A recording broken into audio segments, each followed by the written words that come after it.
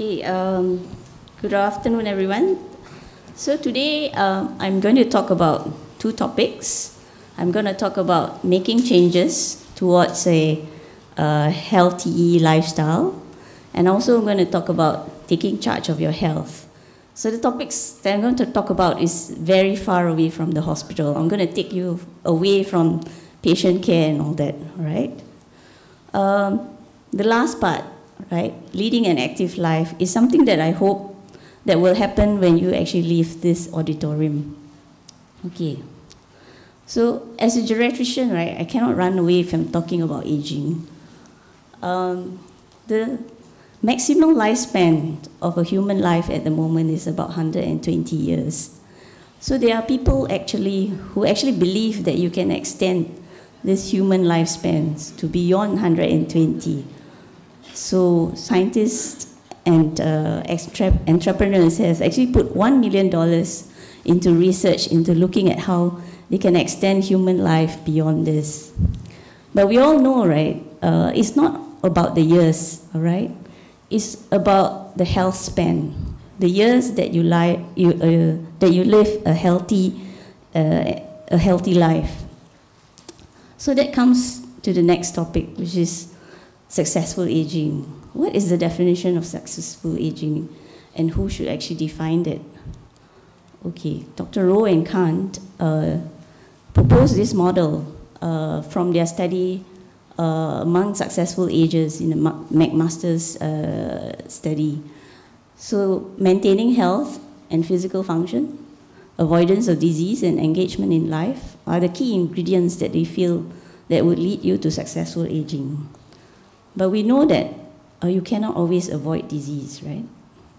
That's not always possible. So when you asked seniors, what do they understand by successful aging? What does it mean to them? So other elements starts to come out when you ask them. Things like enjoyment, a positive outlook, having a purpose in life, productivity, as well as life satisfaction. So the model of successful aging is starting to look very different, right? It's starting to look a bit more diverse. Things looks a little bit more rich. So it includes not just the medical aspects or the social aspects, but also the psychological aspects. So in 2010, Annette Nielsen from Cultrum John Coping, Sweden, came down to Singapore and shared with us her Passion for Life program. So this was a novel approach towards the message of successful aging. So the objective of this program was actually to spread the message of the elderly taking charge of their own life, taking responsibility for preventive care, so that they can achieve a rich and healthy life as possible. And it was also to find messengers among them who can actually communicate this knowledge as well as spread these ideas. So we actually adapt these ideas and develop our own program called Engage in Life. So all of us know what healthy aging is all about. If I ask all of you, how many actually practice healthy lifestyle here? How many actually practice it consistently? All right? So if somebody comes up to you today and asks you, if I ask you, how do you rate your health today on a scale of 1 to 10? How many of you will say 10? Oh. So it is all about what you feel that you can actually attain, all right? What you can do some more to actually make your health better. So it's what you want your health to be like in the future. So this program aims to actually bridge that gap from having that knowledge into translating it into actions so that you can make that change to reach your future of health that you want. Okay, through 6 sessions of meetings, which we call cafes, our participants learn how to make changes in their life in a supportive environment. The participants learn how to use the plan, do, check, and act cycle to make these changes.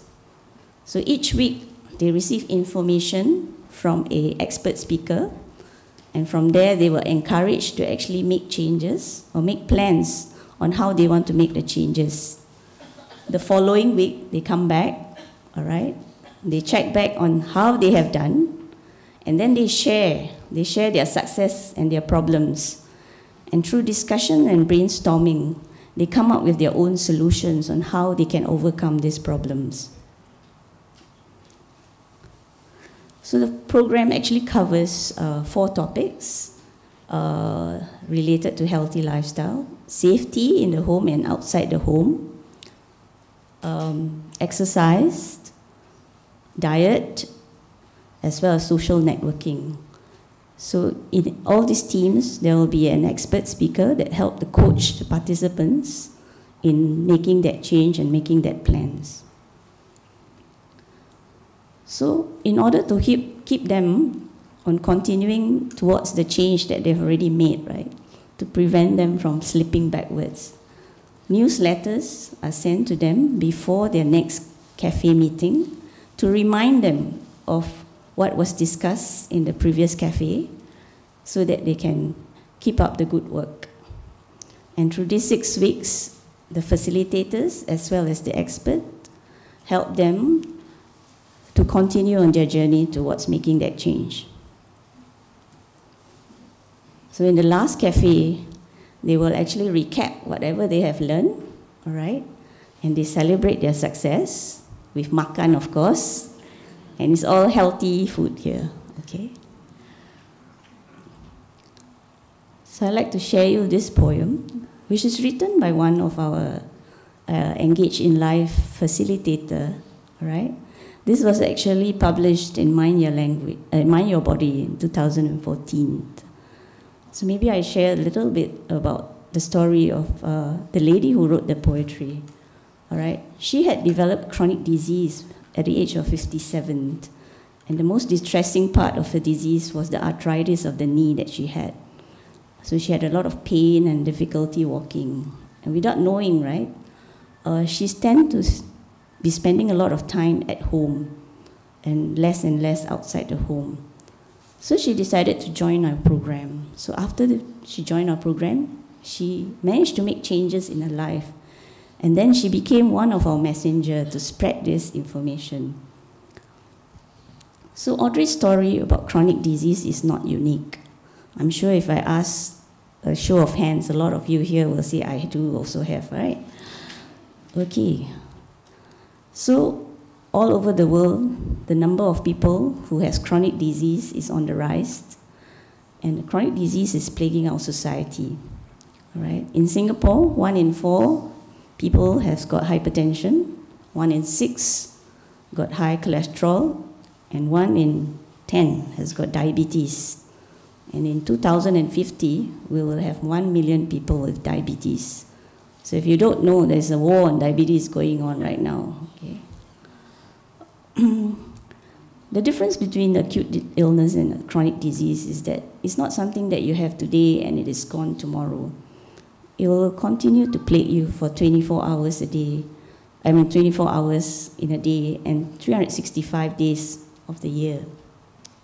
So it's estimated that about 20% of an average person lifespan is spent being chronically ill. So if you imagine someone with 80 years old of lifespan, 16 years is actually spent suffering from chronic disease. And the common experience in chronic disease is one of physical limitation, loss of function, and uncertainty. So one of our other programs is the Stanford University Chronic Disease Self-Management Program. This program has been helping people all around the world to cope with their illness and the changes that comes with chronic disease. Through this program, they actually understand their role in this illness. They understand how to make informed decisions, and they start to engage in healthy behaviors. They learn to put the disease in the background and to continue to live a normal life. This program is also evidence-based. It's been researched and has shown that people who go on the program have better control of their diseases, and also they visit their doctor less often. The program is about self-management, so it's not focused on any particular chronic illness. It applies to any chronic disease. So what is self-management all about? What are the components? So some of the common components are learning how to set goals, learning how to make action plans that are specific and realistic, and learning how to track your progress. Sometimes when you have chronic illness, you need to make decisions. So you are taught how to weigh the pros and the cons. Sometimes in chronic illness, you need to solve problems. So you are taught how to do brainstorming, how to test your solutions, and how to move on. So this is an example, right, of how you set goals and do action plans. So you choose a goal that is important to you, right? Don't choose goals that are not important. So why bother to do it, right? So something like exercise. Then you make your action plans. You have to be very specific of how you want to carry it out. Like how you want to do, or what is the exercise that you want to carry it out. How often do you want to do it? When do you want to do it? And then after that, you think about what are the things that can probably prevent you from carrying out this activity. And think about the solutions that you can come up to actually overcome these problems. And then you rate your ability to actually carry out this on a scale of 0 to 10. 0 being less confident and 10 is very confident. And then you rate, if your confidence is very low, then you have to think again. Should I carry it out this way? Should I change it? Oh, I see I've only got 1 minute left. Okay, I don't think I can speak that fast. But anyway, at the end, you also need to put a timeline, right? You need to put a time when you want to actually review whether you're successful or not. This is important because if you put it forever, right, then you just carry on without knowing whether you are successful or not. Being successful is important because it keeps your confidence up. Okay, other than talking about action planning, a lot of people with chronic disease has a lot of emotional problems because the stress of the illness, the stress of accommodating to a new role, the stress of changing their behavior results in a lot of emotions. And a lot of the emotions are grief, anger, fear, and frustrations. But this emotion does not only occur in the people who are suffering, but also the caregivers. So this program also opens up to caregivers of people with chronic disease. So emotions actually prevent you from doing your self-management properly. So they are also taught how to manage their emotions. Besides emotion, there's also negative thinking. Things like blaming yourself, right? Jumping to conclusions, making negative, whatever you say is always a negative. Right? So they're taught on how to counteract all this. They are also taught how to talk to their healthcare givers, right? Okay, so a lot of us have been patient before. So when we see the doctor, it's always the doctor talking, right? They always tell you what to do. They tell you, you need to do this test, you need to take this medicine. And after that, they tell you, okay, you come back to see me in 3 months' time. Okay, as a doctor myself, I have been guilty of that, right? We do not get the patients to actually participate in that decision making. And this, I think, is a flaw because there's a risk that the patients will not comply and whatever your outcomes you want to achieve will fail. So what do? We empower the patient, right? We tell them, before you go and see the doctor, you must prepare yourself. Bring all the questions that you want to ask the doctor. Bring all your tests that you have done, all the monitoring that you did at home, your BP, your blood sugar level, right? Have an agenda. What is it that you want out of this consultation? Make the money worth your while, right? Okay. But it doesn't work one way, right? The doctor or the healthcare person needs to also do the right thing, all right? They need to ask the right questions. They need to help the patients to set the goals and then support their actions, all right? So it has been shown that this collaborative self-management actually helps the patient to be an active manager in their own health, and also it keeps them going when the challenges get more challenging. Okay, so this is an example that I've picked out on how you can actually prepare yourself before you go and see a doctor. Okay, one's belief in your ability to succeed is also very important in self-management.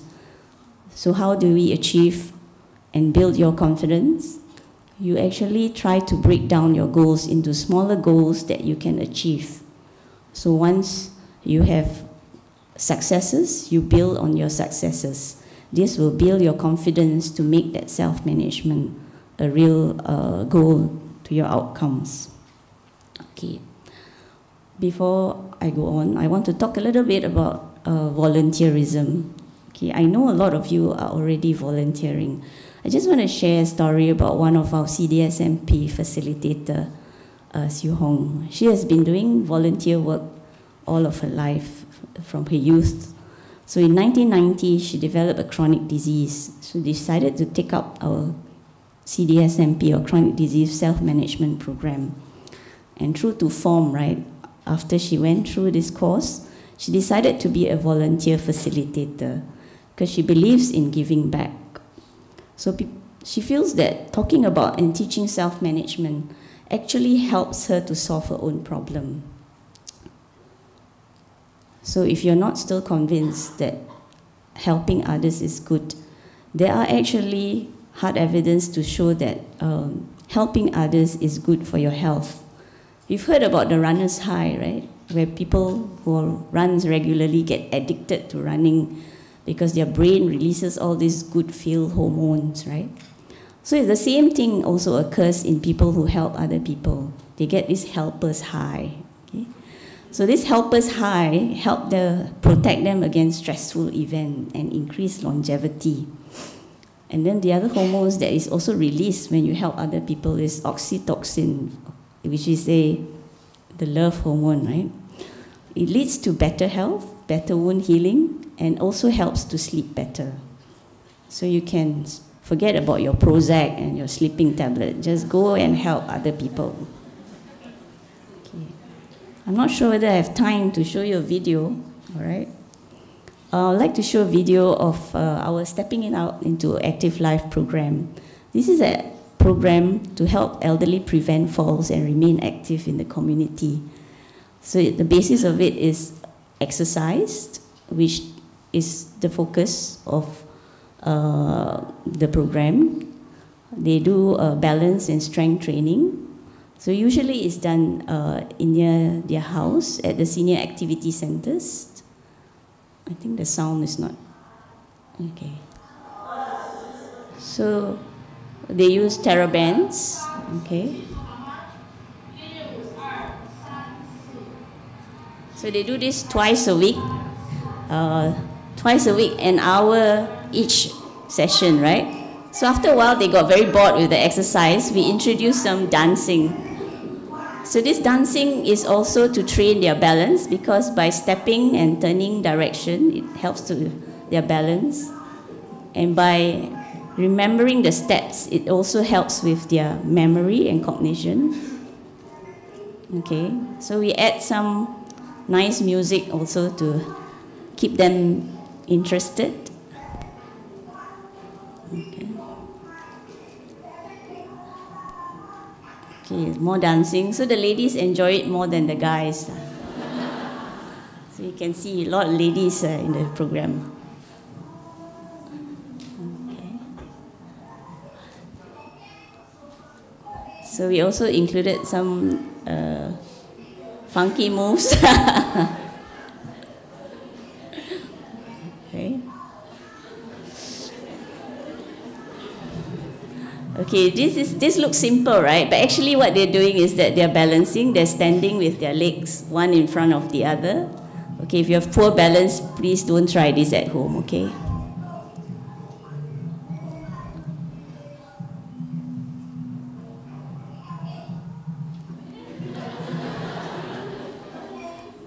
Okay, this is an interview, okay? It's not scripted, okay? This is all from her.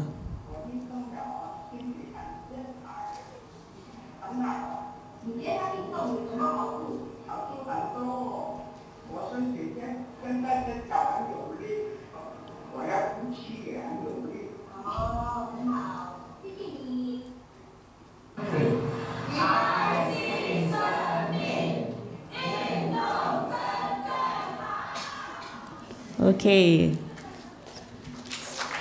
our ex-participants and our partners. Okay, I just like to leave you with this quote from Socrates: "Not life, but a good life is to be chiefly valued."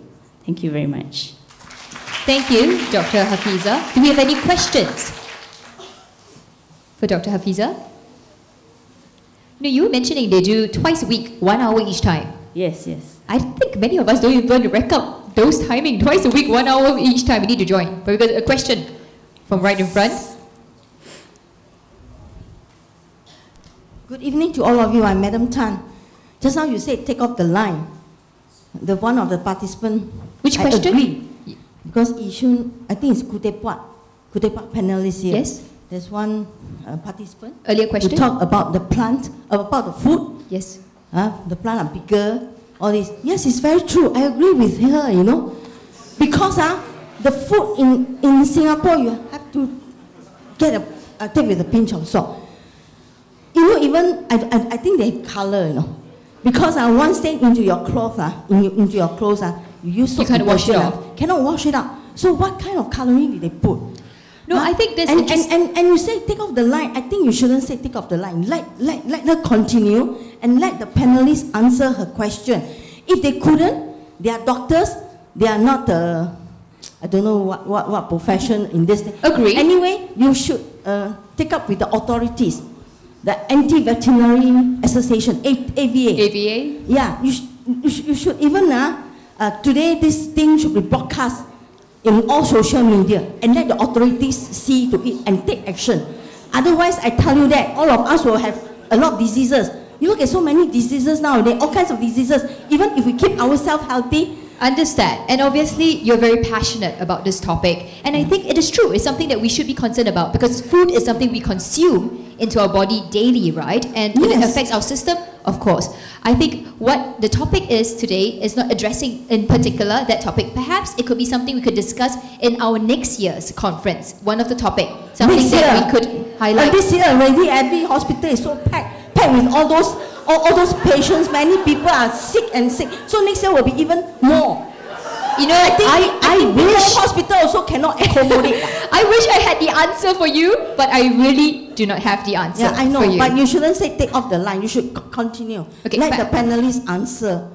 All right. Or the doctors pull together and petition to the government. All right. Ask the government to look at because this panelist should be doing in the morning when Dr. Amy Koi is here because she's a senior minister of state for health. She's the best person to look into this issue. All right. Thank you. Thank you. Thank you. Thank you for your comments. Do we have any questions for Dr. Hafizah? If there isn't, I would like to thank you. Thank you. Thank you for your sharing. Thank you.